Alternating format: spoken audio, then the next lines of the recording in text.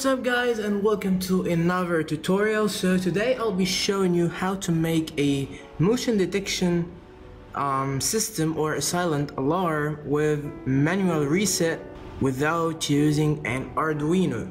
Let's get started.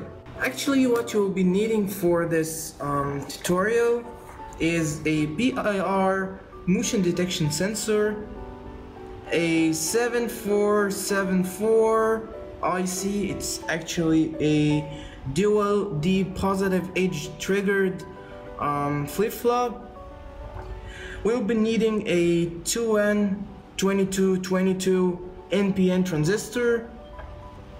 We're going to need a 5 volts DC power supply, 2 switches, push buttons, 5 volt DC relay, a breadboard and some jumper wires, and 220 ohm resistors. We may need some optional stuff like extra 220 ohm resistors, 2 LEDs, 2-pin screw terminal, and an alarm.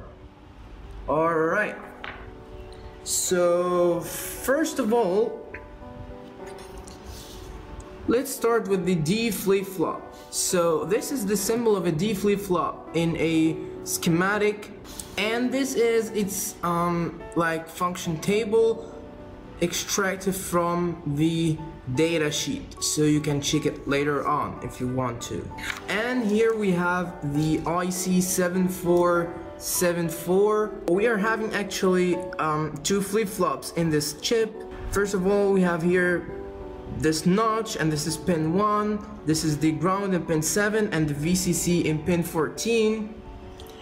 And we have here in pin 1 the clear, in pin 2 the D, in pin 3 the clock, pin 4 is the preset, pin 5 is the Q, and pin 6 is the Q bar. So yeah, let's move on to the breadboard. Just before moving on to the breadboard, I have to show you the schematic that we'll be using. Actually, this is the schematic for the silent alarm. It's going to be you know, like similar to that of the PIR sensor.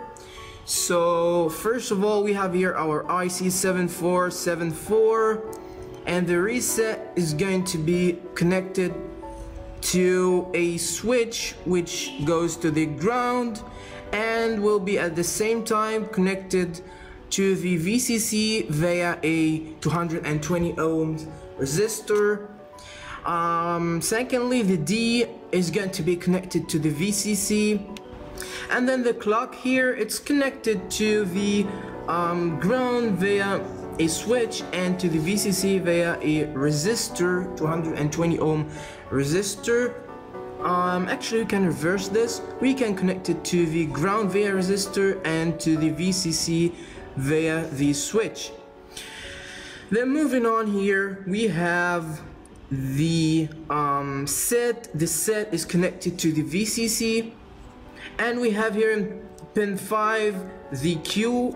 We are connecting this guy to a LED, but I'll be connecting this to a transistor and then to a relay, actually, to turn on and turn off an alarm.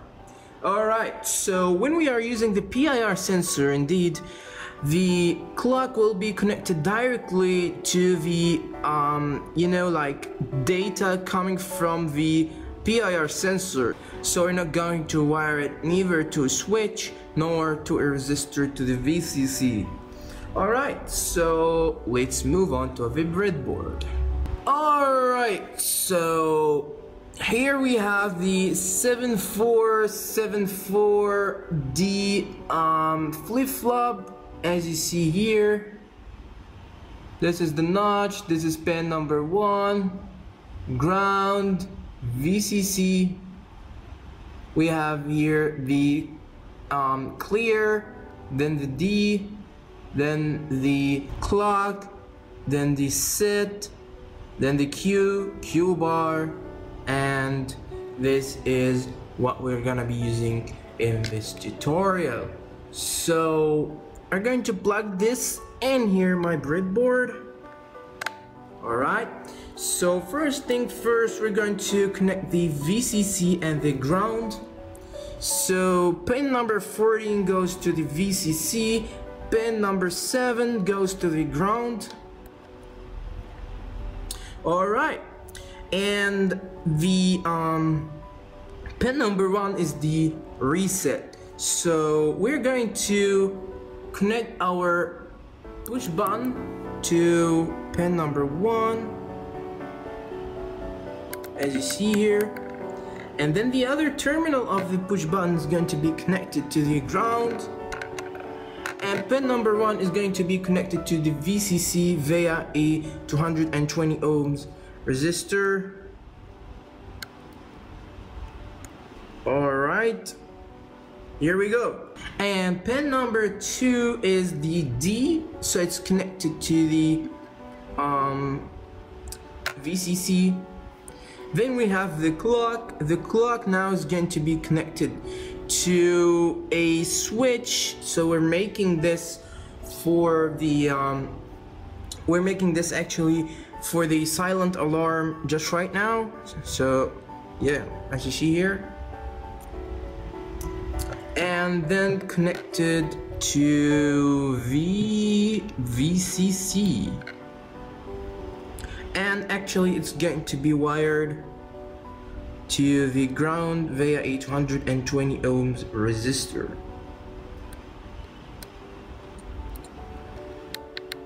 Alright, then actually we're going to connect the set or preset to the VCC, just like this.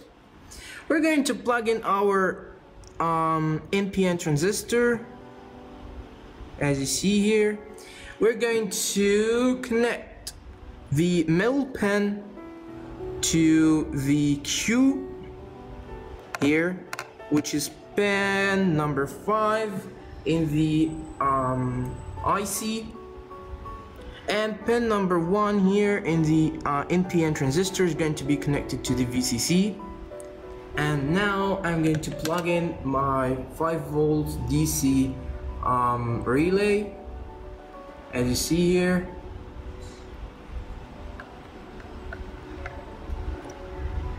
Alright, so here I have in this pin I have the VCC pin, and this pin is the ground or the reverse, and here I have the common. Here is the normally open and the normally closed. So I'm connecting this pin to the ground and this pin to the third leg of the NPN transistor, as you see. Yep. Alright, here we go. Okay, so actually let's test this out and see if it's working or not. I'm plugging in my DC power supply. Alright, so let's hit the button and bang, the relay is on. Let's hit the reset button. Okay, so it goes off. Okay, so to test this more accurately, actually, I'm going to connect some light emitting diodes just to know when the relay is on and when is it off. So the long leg goes to this pin, and the short leg is going to be connected to the ground via a 220 ohms resistor. Okay, so let's press the button. Oh, oops, I forgot to put my VCC connection and ground. Okay, let's hit the button. So the relay is on. Let's reset. The relay is off. Okay, so this is cool. Actually, to ensure that this is a working this is a working silent alarm, I have here a I know it's too big, but it's a 20 meters cable here. So I'll be testing this silent alarm through a 20 meters cable just to ensure that it's working fine. Alright, so let's go for this. Alright, and because it's gonna be a little bit, you know, kind of pain, I have just wired the pins of the switch to crocodile wires in here to these two red and black wires of the 20 meters cable. And here, I'm not sure if you can see this. Okay, I have here the other terminals of the red wire and the black wire, and I'm going just to let them touch each other, and hopefully this can work. Okay, so let's give it a shot. So now I'll make them touch each other, and bam, it's really working. Oh man, yep, it's working fine. So you know, it's really cool. It's actually, you know, this is 20 meters cable. You can install it wherever you want, and using a small switch you can have your very own silent alarm, which is really powerful. Okay, and to demonstrate this more for you, I'm going to connect my screw terminals just right now. Alright, so back again here. I've connected my screw terminal just right here to the relay, to the common pin and the normally open pin, and here I have an AC socket from a kind of extension cable actually, which is connected to the AC wall socket, and this is connected to an old door bell here I have. So this will act as my alarm, so whenever this system is on, this should work. Okay, so let's give it a shot. As you see, all is working fine. Okay guys, so let's move on to the PIR motion detection sensor part. Alright, so I have just removed my screw terminal and the AC extension cable for now, and I've also removed the button of the silent alarm and its connection to the VCC and the ground. Okay, so here I have my PIR motion detection sensor. As you see right here, it has here 3 pins. It has the VCC pin, the out pin, and the ground pin. I'm not sure if you can see this. Alright, so as you see here, these are the pins that goes out from this PIR sensor. Okay, so actually I'm going to connect the VCC and the ground of the PIR sensor. Alright, so now I've connected the VCC and the ground for the PIR sensor. So now this is the out pin, which is going to go to the clock of my flip-flop, and bam, we're done.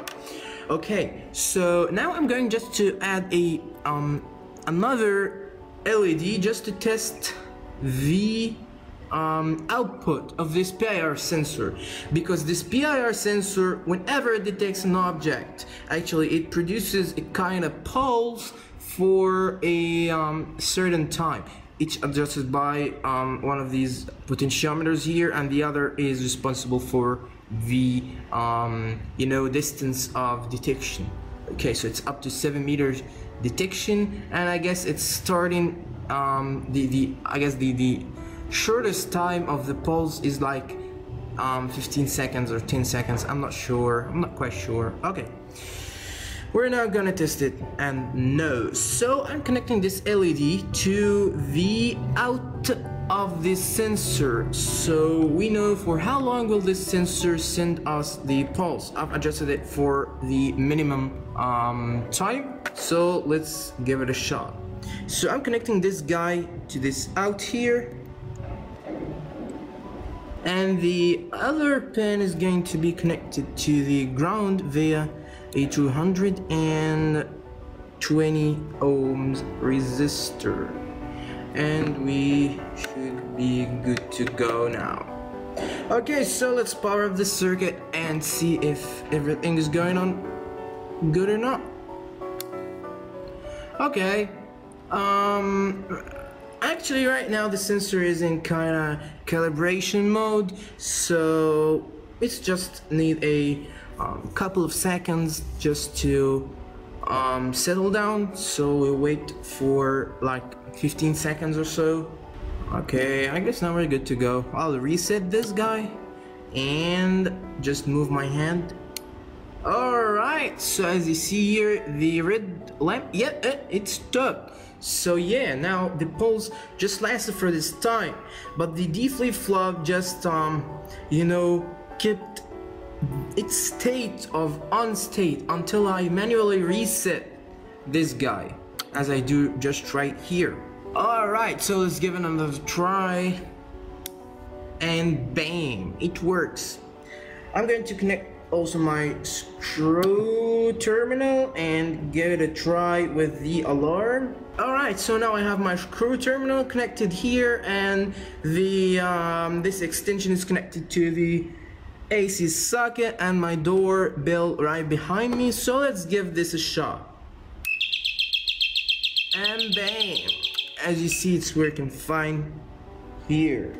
Alright, so I guess that's it guys for this tutorial. I know it's been a long tutorial, but I actually showed you how to make a silent alarm and a PIR motion sensor based motion detection system, and all of this with a manual reset. And what is more interesting, that all of this is done without an Arduino. Alright, so that's it guys, thanks a lot for watching, and stay tuned for the next tutorial, which is going to include an Arduino. So please stay tuned for that, and thanks a lot for watching. Have a nice day.